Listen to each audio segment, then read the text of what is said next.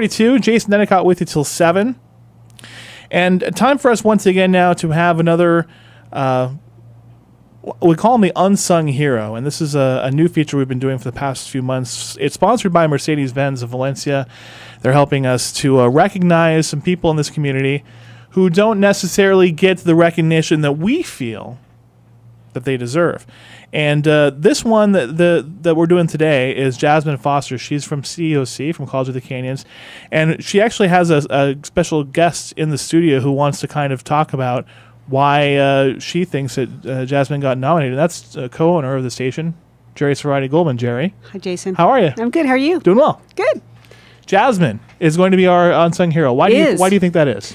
You know, I've known Jasmine, I believe, for close to 20 years. We go back to our kids were at Sulphur Springs together, and I actually met Jasmine, I think, when her kids were still in preschool. We had approached her. We were in our second year of Michael Hoffman dinner and approached her about using her yard at the time. And that was when I first met her and then got to know her for years on the Sulphur Springs PTA, which we worked together for many years and did many fundraisers and lots of fun stuff. And throughout the years, have done many things with her in the community. In the last several years, she's been, even though she works at COC, she gives back hundreds of hours to COC. And I've worked with Jasmine on the K-12 program. And we've gone out and I think created miracles in the community with different things. And most recently, the SCV Habitat for Heroes project, which is a program under Habitat for Humanity Santa Clarita, San Fernando Valleys, where Jasmine's been out with us building and painting and pulling weeds and doing all different kinds of things on the weekend. So she's very special. She's one of my closest friends. I'm thrilled to be able to introduce her. She fought this, even getting this, and put it off for a couple weeks. We find that to be true with a lot of these people that have been recognized so far. Janice Murray included, we just did her a few days ago. And I think that's a testament to the work that they do, is that they don't really care if they're recognized or not for it. They're going to do it anyway. So that's very cool. Yeah. And I mean, this has been 15 plus years of working, and, you know, you've got those people in the community that you can call, and with one phone call, we create things. And, you know, whether it's a homeless vet that I remember calling Jasmine, she was one of my first phone calls where we had a homeless vet, and Jasmine and got on it, and within an hour I had clothes and, you know, toiletries and everything I needed. So we love you, Jasmine. We're very proud of you. Thanks for doing this. I don't deserve all this. Of course you do. I am humbled, truly. So now you could ask her all the questions. I'm out. Okay, all right. That's Thanks, Jerry. She took all my questions, actually. She told me everything about you already. You don't have to do anything. Yeah, now we're just going to go home. No, I don't think so. You work at COC. Your position is called the Community Liaison, which obviously we understand what that means. You interact with the community. You're kind of the go-between between the college and the community. But what does that mean on a day-to-day basis for you? What do you find yourself spending your time doing, Jasmine? Wow, you know what? I think that's one of the greatest things about my job, is that I go in every day thinking I'm going to be doing one thing, and my entire day can change within 15 minutes. Yeah. And that's one of the wonderful things. It's never routine. It's never mundane. It's always busy and exciting. And as the community liaison, I like to think of myself as the person that brings the college to the community for the people that can't come to the college. Okay. They have so many wonderful things going on, and what a great story to tell, whether it's veteran students, reentry students, our regular enrollment, which is about 24,000 students right now, summer programs, winter programs, community educational programs. There's something for everybody. And I know from myself, when I was not thinking about college yet, because I had 3 boys who were still too young, and that was so futuristic to me, I was not aware of all the wonderful things that the College of the Canyons had to offer to the community at large until I started looking at it when the boys were getting a little closer to that point. And I was just amazed. And it's an interesting story how I ended up there. Throughout my years raising my children, I was very active in the community, many different events for many different organizations, including, and at the top of my list was my children's school, which was the Sulphur Springs Elementary School. But I went to an event one evening, and I was there with, a number of friends, and Tom Lee, who I'm sure you know, used to be at New Holland Farm, was there and chatting with Dr. Van Hook, our chancellor at COC. And he said to me, "So, Jasmine, your boys are getting older now. They're about looking at high school. What are you thinking of doing?" And I said, "My goodness, I might still have something to offer. So I might be looking at a part-time job." And that was Saturday night, and Monday morning, Dr. Van Hook called me and said, "I don't know if you were serious, but if you were, come and talk to us first." And truly, that's how it all started. That's and, great. Went in and talked to a few people to find the right fit. And it seemed like the Public Information Office was exactly the right thing. And it's just been really great ever since. It's blossomed ever since then. We're in the studio right now with Jasmine Foster. She's our Mercedes-Benz of Valencia Unsung Hero this time around. You can read all of the features that we've done, Unsung Heroes, at hometownstation.com. And people getting recognition for their service to the community and for what they do in and around the Santa Clarita Valley, which we do appreciate. So you mentioned your family, and obviously your boys most important to you. You're a transplant from New York, and you came over here to California. Big Italian family. What was that like, and how did you end up here in the Santa Clarita Valley? Well, I grew up in a little town called New Rochelle, New York, which is about on the borderline of New York and Connecticut. And have two sisters, an older and a younger, so I'm the middle child. Italian family, big cultural upbringing.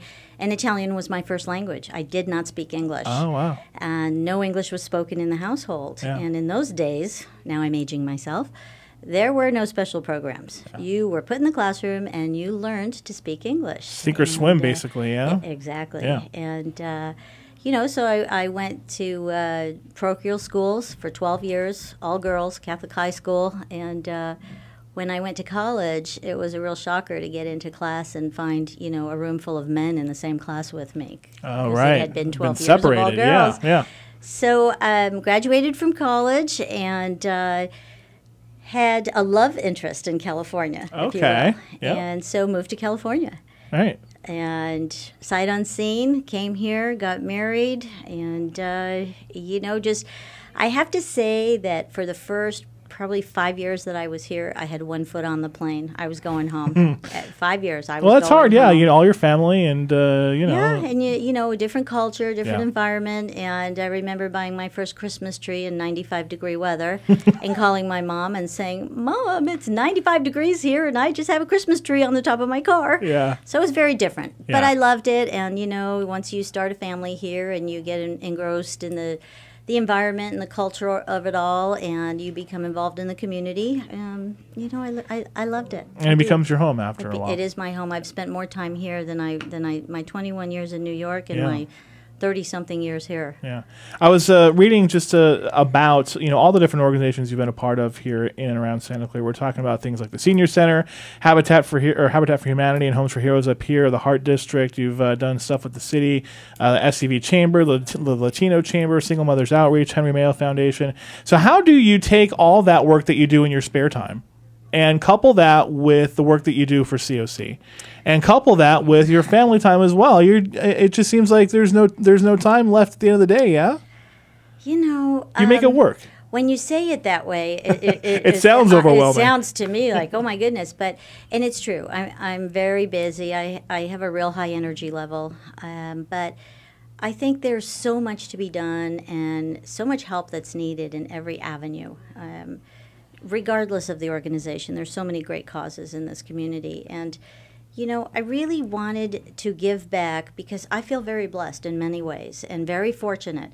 And I also wanted to be able to raise the boys in a way that they would understand the importance of understanding your blessings, being thankful for them, but understanding that there's always time to help somebody else. And it doesn't have to be a giant thing. It's just whatever you can do, you should. I mean, let's face it, we're not going to sleep 15 hours a day. Yeah. And, we have full-time jobs.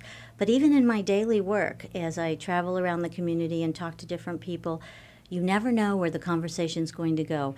And there could be just one little thing that someone tells you And in the back of your mind, you know how you can help that person, or you know someone that can help that person if they're looking for it. So it's not that I really think about the hours. It just comes naturally to me, Right. and it's not to be boastful about that. It is a very cultural Italian thing: family, community, be involved, do what you can. So it just feels good to me, and I've been blessed to meet the people that I've met along the way. Well, what are some of the, as you know, you've been exposed to a lot of different organizations out here in Santa Clarita. Which have been some of the most impactful to you? What do you think? I'm not going to ask you to rank which ones you like better or anything like that. But what are the organizations that you really that you've really fought hard for, and maybe that you think are really are doing some good work, or that you want to continue to work with? Well, I have to say that one of the organizations that really touched my heart early on that I got involved with through another friend, through Jerry Goldman and another friend, my dear friend Erica Betts, is the Senior Center. Yeah. You know, we're all going to be there one day, and, you know, as my own parents age, I realize that, you know, aging is really not for the weak at heart. It's challenging, they need help, they have very special needs. And I think it's important that we recognize that within the community, we all have parents that we need to take care of, or we know someone that has a parent that needs taken care of. And I think that organization has done wonderful things, whether it's the Meals on Wheels or their celebrity waiter dinner every year, where other organizations come and help and try and raise funds. Just to sponsor a senior doesn't cost very much. And that just really touched my heart a lot of years ago. I was a single mother, and I thought I could be a single old lady one day, and I would like someone to be there for me.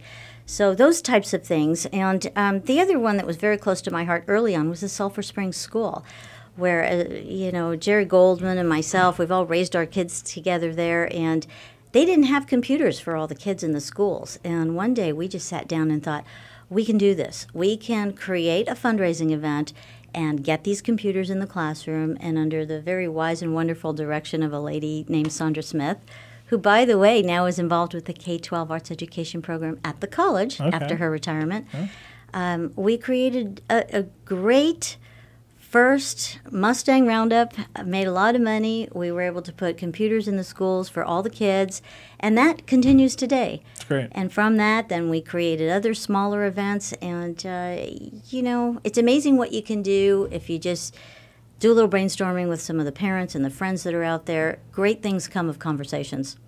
Jerry came in here in the beginning and gave a very flowery and very loving introduction of you, and said how much of an inspiration she was, or that you were for her. Who are some of the people that have inspired you along the way, you know, in the community or outside the community? Family members, people you work with. Who are some of those inspirational people?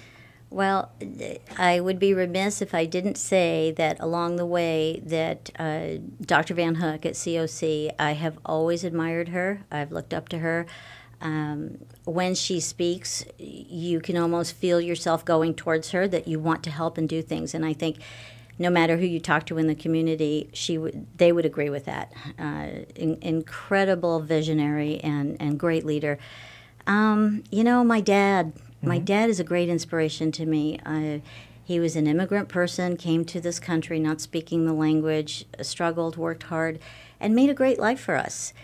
And I think it just goes to show that, you know, you don't stop dreaming just because you're awake. You got to keep dreaming, and you got to keep moving forward. There have been so many inspirational people. And on a daily basis, I'm inspired by people. The people you talk to have wonderful stories to tell, and good things in their past, and looking forward to their future. You just have to listen hard. But I have to tell you that I think that my 3 greatest accomplishments, they call me Mom. Yeah, the kids, of course. The kids. Well, listen, congratulations on this this honor. I know Jerry said it was like, you know, pulling teeth to get you in here. We're glad that you finally were able to come in here and get a little pat on the back. We appreciate it. Congratulations. Continue to do the great work that you do, and thanks, Jasmine, for coming in. I'm humbled and honored. Thank you. We appreciate it. Jasmine Foster from College of the Canyons. She's our Mercedes-Benz of Valencia Unsung hero. The audio from this, the video, and a lovely story from Stephen K. Peoples will all be posted next week on our website. Make sure you check it out at hometownstation.com. Thank you, Jasmine. Thank you.